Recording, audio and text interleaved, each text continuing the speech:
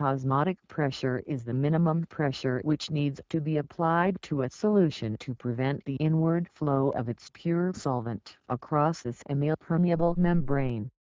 It is also defined as the measure of the tendency of a solution to take in pure solvent which belongs to the solution under discussion by osmosis. Potential osmotic pressure is the maximum osmotic pressure that could develop in a solution if it were separated from its pure solvent by a selectively permeable membrane.